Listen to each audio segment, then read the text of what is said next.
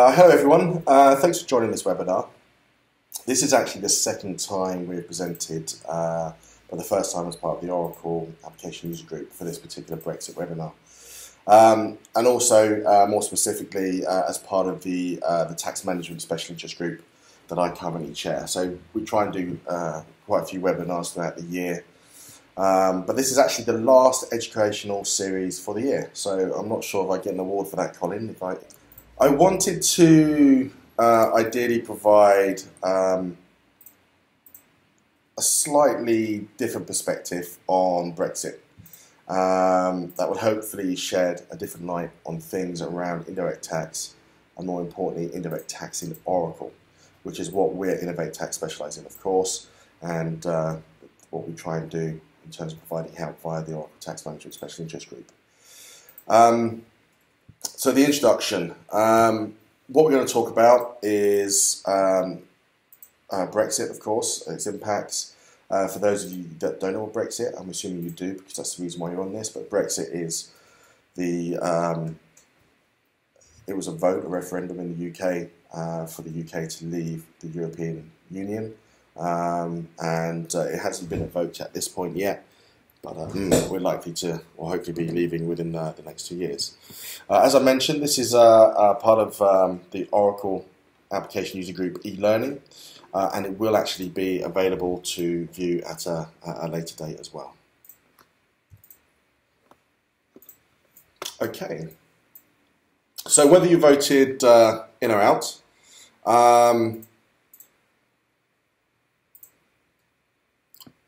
so I apologise, just checking the slide there. Something actually a bit about myself and the company I work for. So actually, Innovate Tax are actually the largest and most experienced specialist Oracle indirect tax consultancy anywhere globally. You may think that will go to one of the big four, but it doesn't. They're quite segregated when it comes to their teams. We only work with Oracle applications, and that's really important. So that means that we focus on Oracle. There's no hidden agenda with regards to the solutions that we work with and the answers we give. It's all about providing maximum information to the users out there. And we're multi-award winning as well. We won the European Innovator of the Year this year, which we're quite proud of. Myself, I'm currently the chair of the Oracle Tax Management Special Interest Group. We've actually won 2 distinction awards over the last 3 years, which we're quite proud of.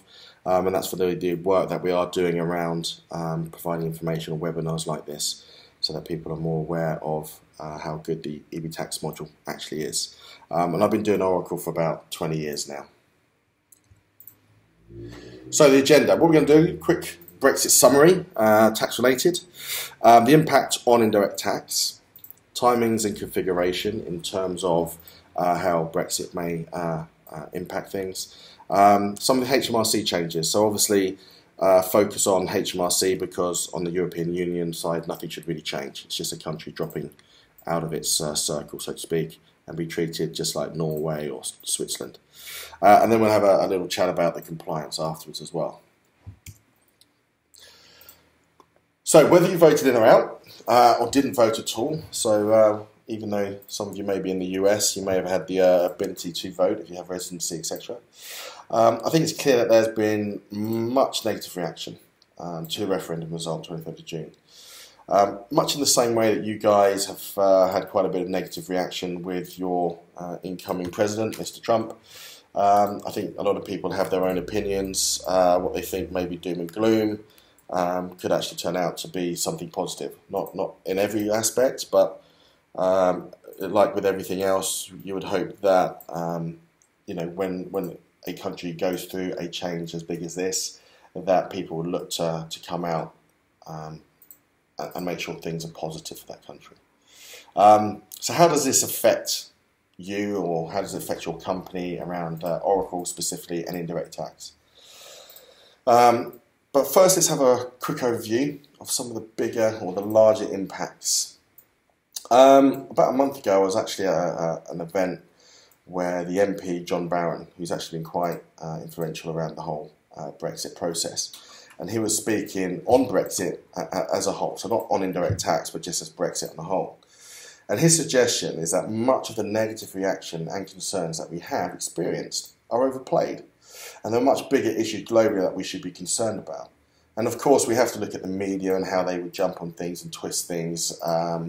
Some will highlight what is really sort of negative, and some will highlight what is really positive. But generally, the media is out there to sell news, and as a result, they will jump on things and potentially blow things out of control. So some of the points to consider. According to the Prime Minister, Brexit means Brexit. Or does it? As my title says there. It's been made clear with the recent court ruling to allow MPs to vote on whether or when, if Article 50 can be a vote. So at the moment, we're going through the Supreme Court to find out what will actually happen and see if MPs have any deciding say. So that could delay things. So we don't know. One of the problems with the markets, of course, is that they do not like uncertainty, and we have a whole load of uncertainty with the whole Brexit situation. But whatever happens, the UK will want to remain a positive, will want to have a positive relationship to continue with Europe, which of course we're still a member. We're just leaving the European Union, and we're not creating a new continent. So we are definitely part of Europe. The UK is still the 5th largest economy in the world. I mean, maybe with the new currency ratings, we may have slipped down to 6th, but I think technically we're still the 5th largest economy in the world, and with a trade deficit with the EU. So it's highly unlikely that we'll see any punitive tariffs, especially as the World Trade Organization only allows tariffs averaging, I think, between 3 to 5%. And Germany especially, who pretty much run Europe, would find it very hard should these punitive damages be introduced, because they would be in both directions. And of course, Germany has a huge, we have a big deficit with Europe as a whole, and particularly Germany. So it would impact the German economy if there were lots of tariffs. The other interesting thing as well is that with Mr. Trump now taking over the most powerful seat on the planet, he was a fan of Brexit. And he may actually see preferential treatment from the, towards the UK to help us out, in effect, or with the trade agreements.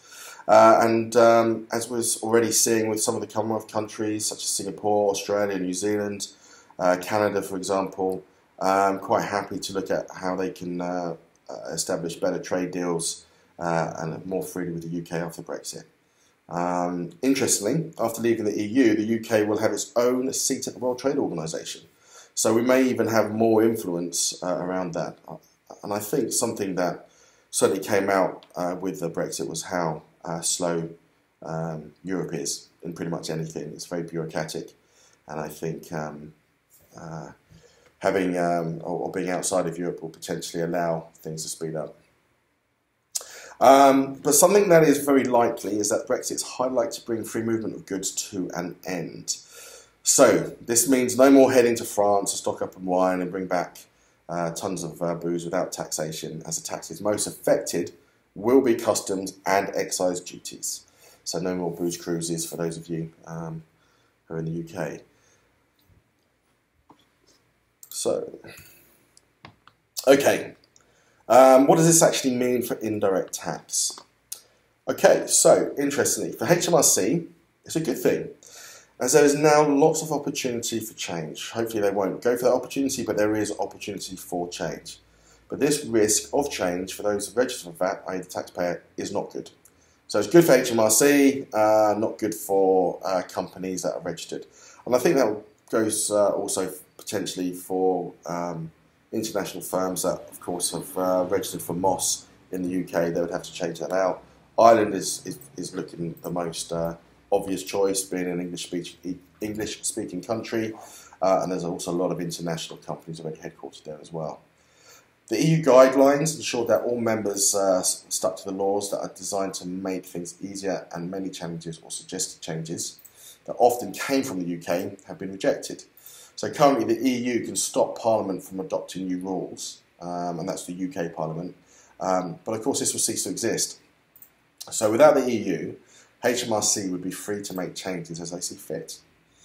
There's even a risk that an outgoing government may make changes to VAT, either with the rates or the process, that they know could cause annoyance that will come under any incoming government, so or to gain favour. So, for example, dropping tax rates or increasing tax rates, not necessarily for the benefit of the economy, but potentially to from a political gain. Hopefully we won't see this, but this is another area to consider, that having a solution that is well structured and maintained will give you a security and knowledge that your solution will be able to easily adopt any changes. So, it's very unlikely. If you look at all the GST and VAT countries around the world, you don't see them chopping and changing tax rates as they please. It's far more unlikely. So we tend to think that the UK will be very, very, very similar.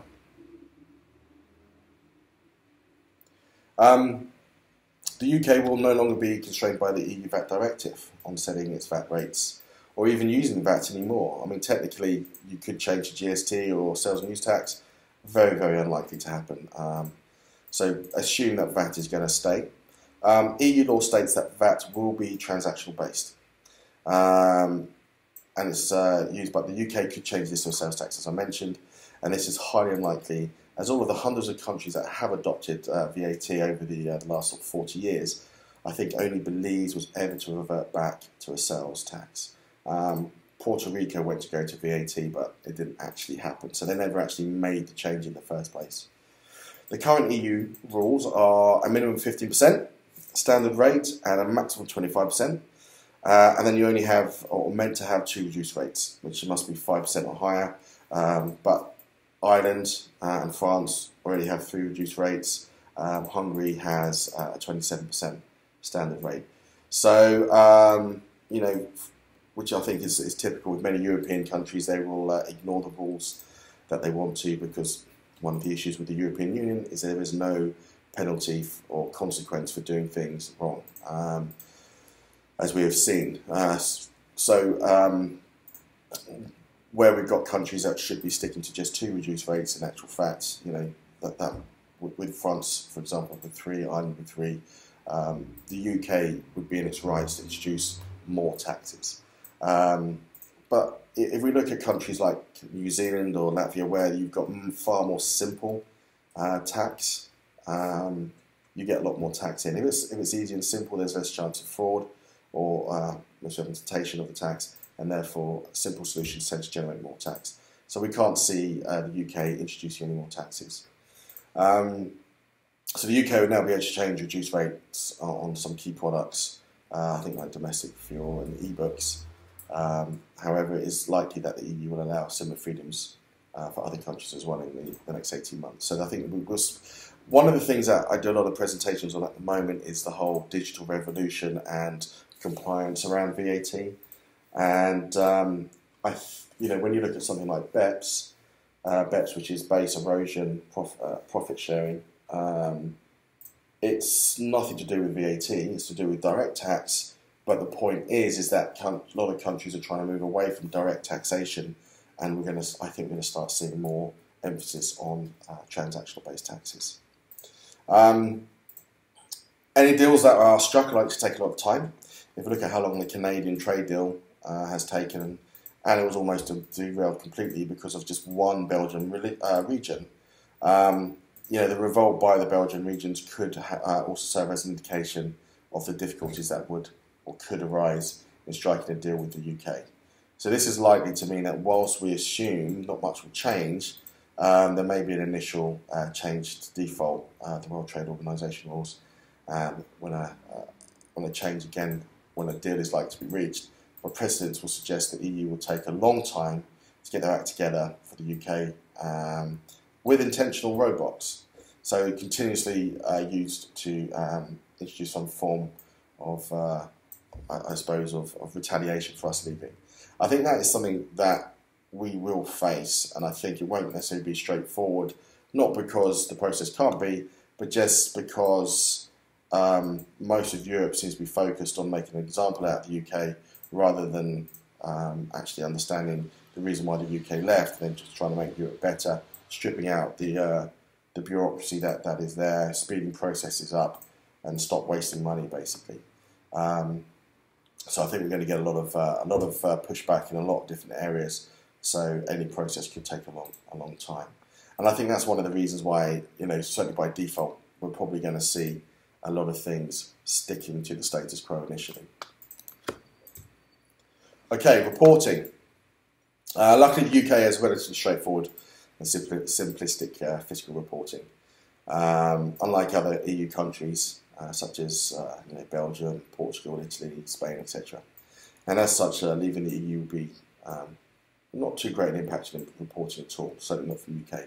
As I said, on the European side, we're just one country out of 28, so you don't think there's going to be any impact on any of the reporting from your European entities. It's purely going to be an impact on your UK entities, unless, of course, you've hard-coded some of your tax reports.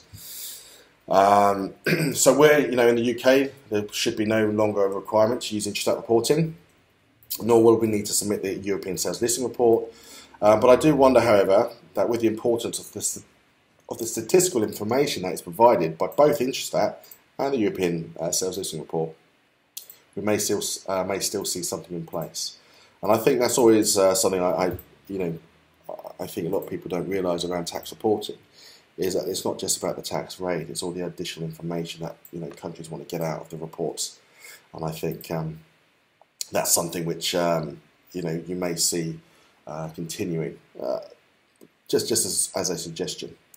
One thing though to keep in consideration, that after the date of Brexit, if a credit memo is created for an invoice prior to Brexit, the EU rates will need to be used, and this may mean that some EU reporting will still need to take place for a time after Brexit.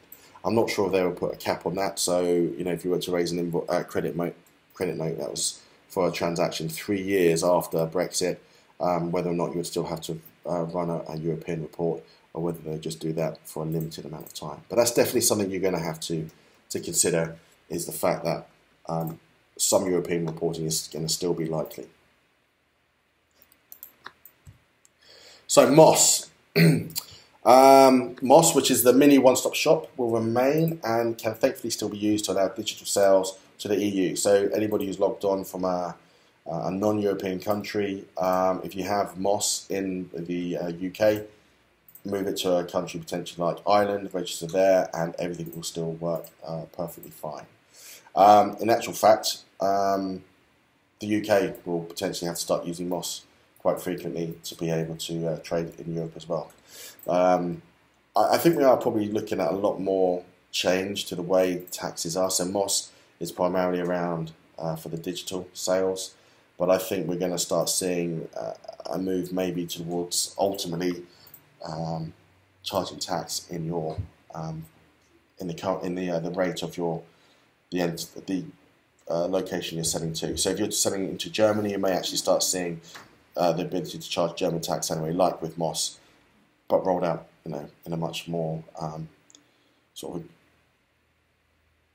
to cover more sort of processes. But that's not going to happen for a long time. But it's something that I think Europe will start to move towards.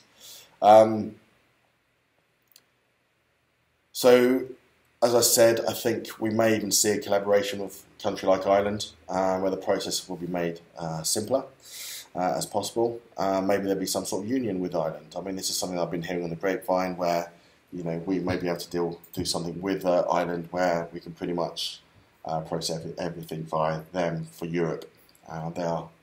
We do share a border with them, of course, a land border, that is. We also need to consider all of those non-European countries that are currently registered in the UK for MOS. They will need to be re-registered elsewhere, and that is actually something you can do beforehand. So whether you are in the or whether Brexit goes ahead or not, that is something you can consider to do now, and particularly with the number of potential issues around Brexit you may have in the future, doing things that you can do prior to Brexit could de-risk certain areas for you and allow you to have more resource available for potentially problematic areas. That deregistering is something, as I said, you can do now. What we may also see is the extension of the MOS for all European sales. I hinted at that earlier, but this is already something in discussion that will allow a company to change or charge the destination tax rate and submit it under a simplified MOS process. Okay, next slide is on tax recovery. So, The recovery of VAT is not going to change, but how it's recovered will. Any VAT in the UK will be recovered in exactly the same way, but the ability to use simplified 8th directive is likely to be replaced with a paper-based and far slower 13th directive. Interestingly, we see many companies not even bothering to recover foreign tax even now. We're actually undertaking a project right now, and we think the return on investment on the project is going to be about 7 months, purely on the money that they can recover on foreign tax. So if you've got companies out there who are not bothering now, it shouldn't affect you, but I strongly suggest that you look into that, because it's very possible to recover tax automatically. Now, any of the simplified 8th directive will be replaced with the 13th. It may still stay in place if we have some sort of customs union to allow us to still submit by the 8th directive. If everything's already set up, it may still go ahead, but expect it to change to the 13th. At Indirect Tax, we do have a full expense solution that allows you to cover all of your EU VAT, and this method will not be affected with Brexit either. So not being in the EU may make the recovery of VAT harder for some countries, with some such countries like France requiring fiscal representation or the need for reciprocity. So for example, the US cannot recover any tax from Portugal, and likewise Portugal won't recover any tax from the US. So if we don't have that reciprocity in for Europe, then we may not be able to recover the tax anyway. But again, it's unlikely. There's lots of companies that do business in the UK, so we're likely to see a fairly level playing field in that aspect. Customs and tariffs. Okay, so customs and tariffs is an interesting section. Generally, we do not have any tax logic to handle any tax on customs or tariffs in Oracle, as these are collected by freight forwarders or the tax authorities and billed separately. So Oracle e-Business Tax can, of course, provide the logic to determine any potential tariffs, as it can calculate tax on any transactional-based tax. It is also possible to include a PO-based rule to capture the cost of a potential tariff on a purchase order, so that if the expense can be captured on your goods received and not invoiced, so if there's any punitive tariffs, for example, then you'll want to record these against each of the purchases as they are a cost. So where previously VAT is recovered in full, therefore VAT is a pass-through cost and you don't want it on your purchase orders. If you have a tariff that's going to add 3% to purchasing something from overseas, you may want that on your PO now, so that you can actually record it as a cost towards your budget. So it can be recorded against a cost centre rather than being put into one bucket, and you can expect the same custom laws as the EU initially adopted them over time to change to better reflect UK requirements. So whatever's put in place now is potentially likely to change over time. So something that's really important, and this actually is going to really affect your tax solution.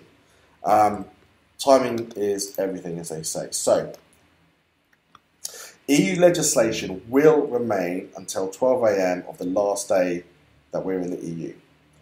This means that your tax solution needs to be able to handle this. What will make things both interesting and very difficult is that all accrued rights remain enforceable right up to the last day, and the laws will have to be observed and will not disappear, so that anything pending can and most likely will be pursued. So timing can play into companies' hands. Anything that is most likely to be favourable under EU law would mean getting your claims in now. Anything that is where EU law is unfavourable, then wait until after Brexit.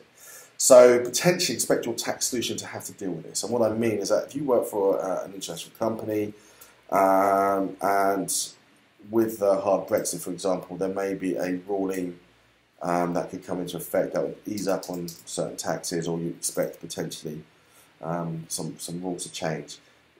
That could play into the hands of your company. There could be some money saving opportunities, and as a result you may have to have a solution that can handle both taxes after the Brexit. So it's not going to be a clean cut, turn off your old solution, turn on the new. Interestingly though, Parliament can intervene if they want to override any tax rules, but this would be extremely unlikely. It would need to be an act of Parliament to override the EU legislation, But this is unlikely to be against the Human Rights Act and would most likely further decrease relations with Europe. So anything that's in place now is likely to stay in place. But what we are seeing is that EU law is also likely to be referenceable a lot less now. So EU law is likely to be referenceable, but there is likely to be a decreasing appetite in making reference to EU law, even now. I've actually seen this with a discussion with my colleagues at the VAT Practitioners Group in the UK. There's an unwillingness to apply EU law by UK courts for fear of complexities in the future. So they're starting to tail off even now. Again, this shouldn't really affect you with your tax solution, but be aware because it could mean that you have to keep the door open, so to speak, for EU law after post-Brexit. So what about configuration changes? In reality, we'd like to see the status quo maintained. Except for the intra-EU rules, what this means is that for the UK tax regime, any sales to the EU will be treated as if they were sales to outside the EU. Exactly the same way as sending to the United States or to Switzerland. And for any other country, the UK will be treated as any other country outside the EU. So let's split this between the UK and the rest of the EU. Those countries already outside the EU won't see any differences in taxation when Brexit takes place at all.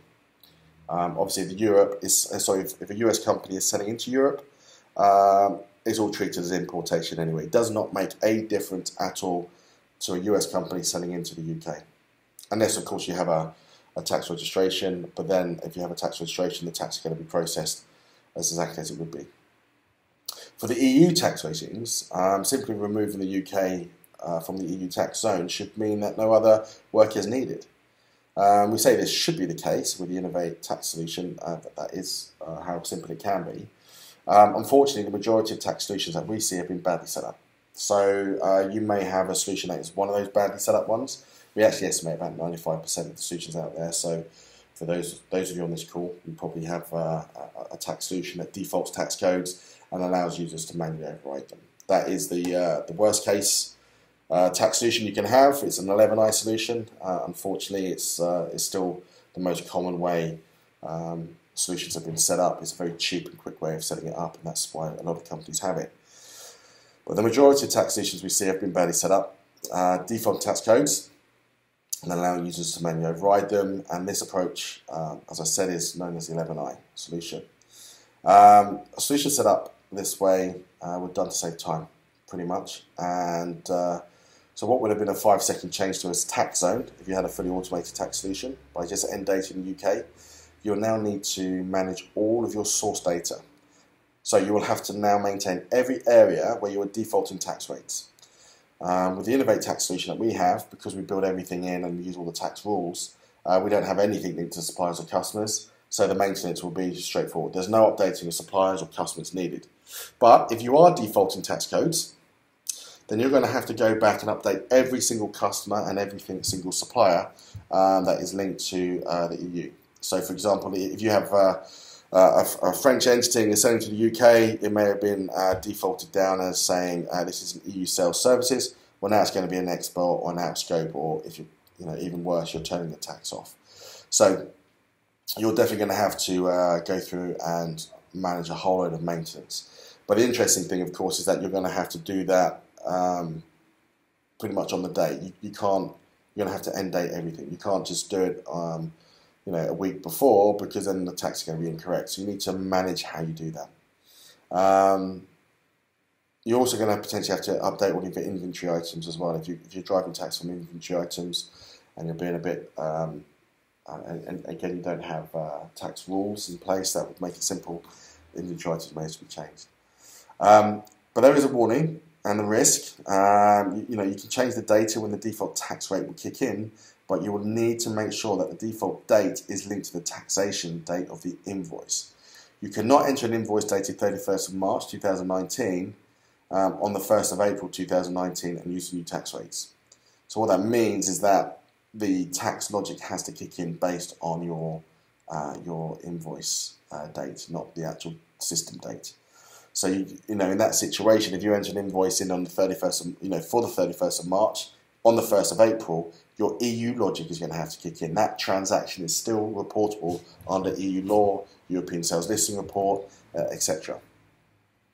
So we will also need to keep the old EU tax rates in the system. That could cause difficulties in selecting the right code. So if you have a manual solution and users are choosing codes, particularly in a shared service centre, where you process all the invoices all over the world, if you still have the old EU tax rates and the user is working on other countries, they may accidentally choose an EU tax rate, which no longer exists.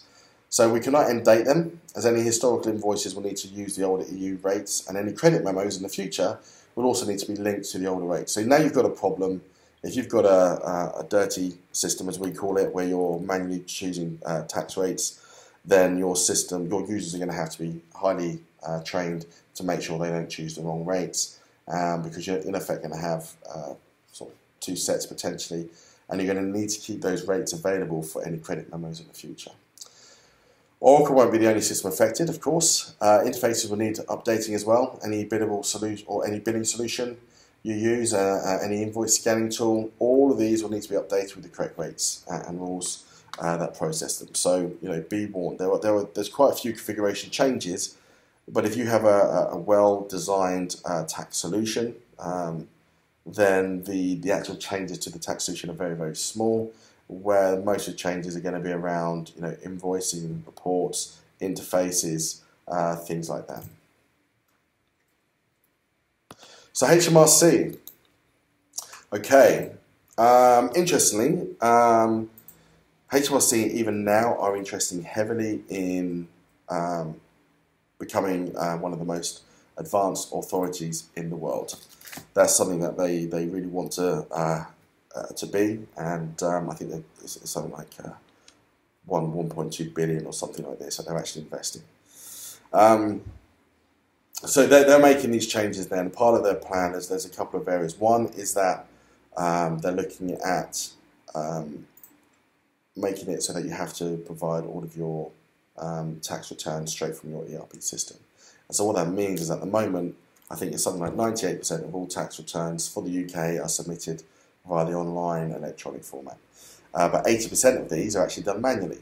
And I think the HMRC want to move towards that full automation so that you don't have the ability to manipulate or move things around, and that everything is pulled directly from your ERP system.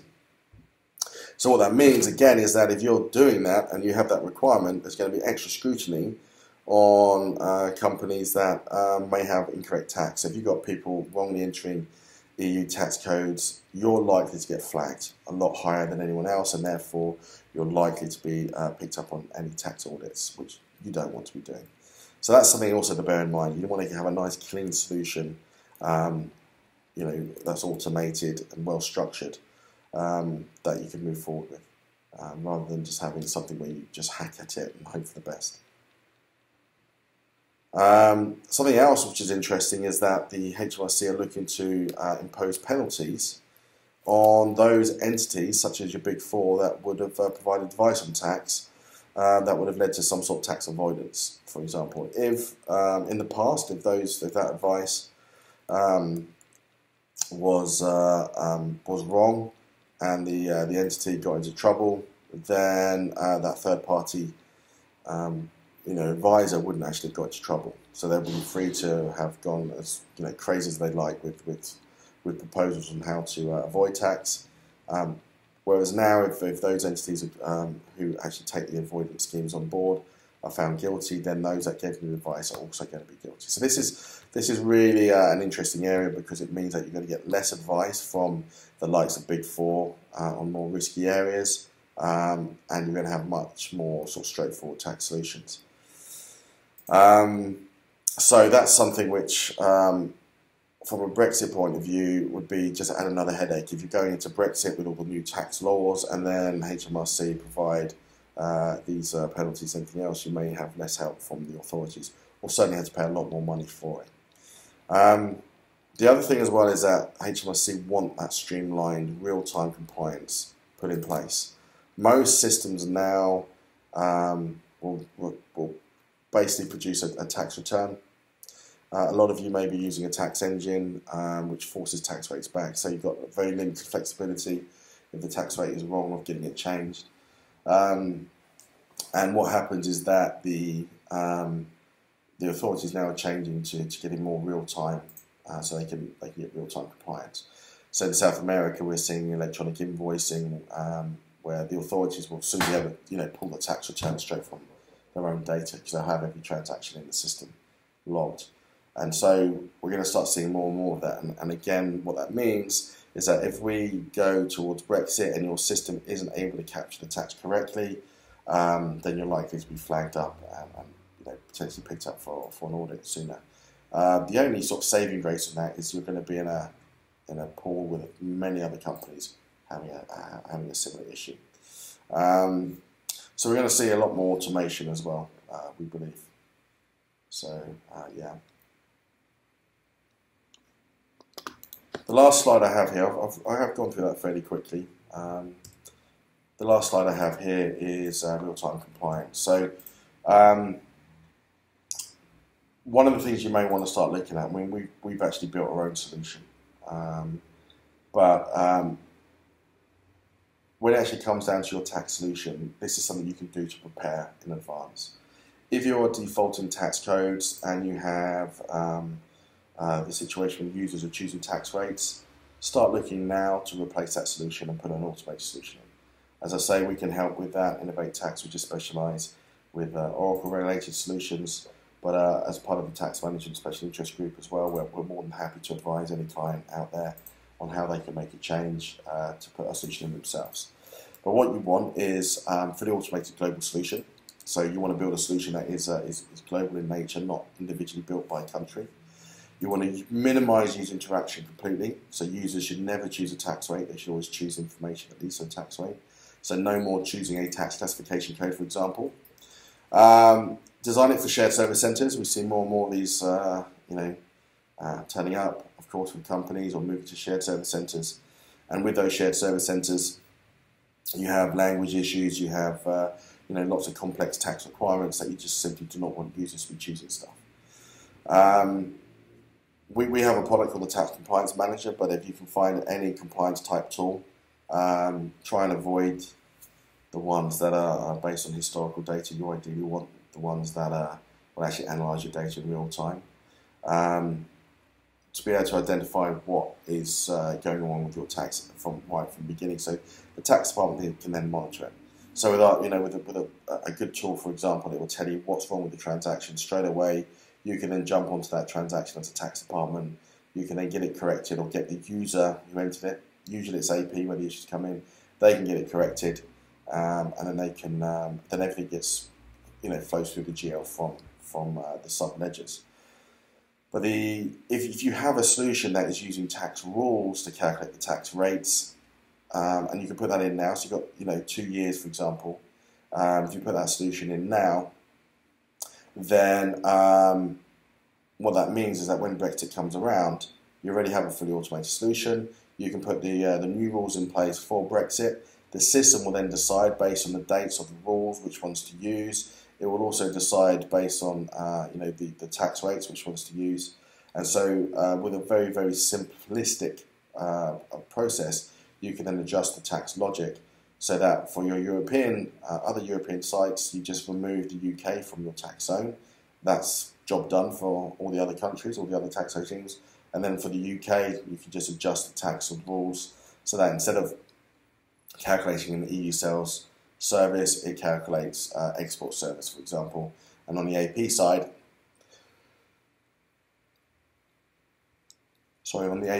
you're still going to need to reverse charge. The difference is that when you're importing goods, you wouldn't need to reverse charge those because the goods should be going through customs.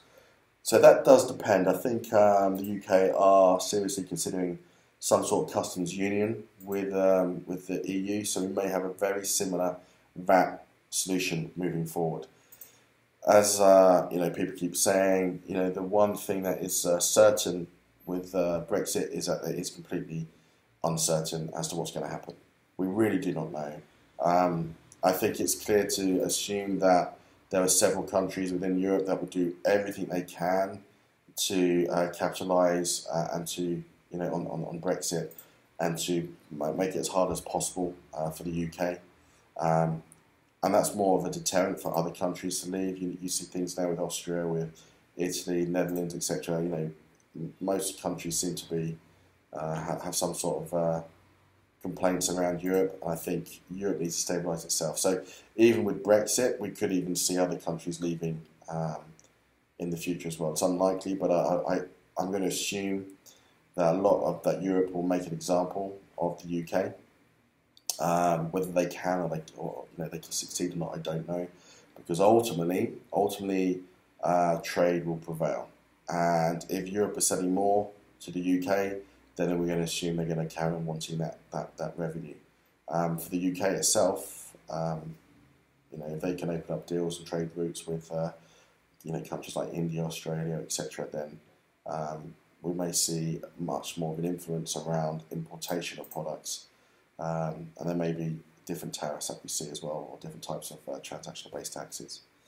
But that's the end of the presentation. So thank you for your time.